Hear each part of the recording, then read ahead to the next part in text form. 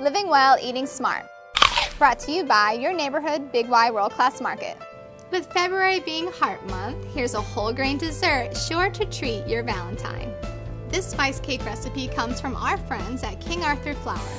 In a baking pan, combine whole wheat flour with a Nouvelle score of 91, salt, baking soda, cinnamon, clove, and nutmeg. Form 2 holes in the flour for vanilla and canola oil.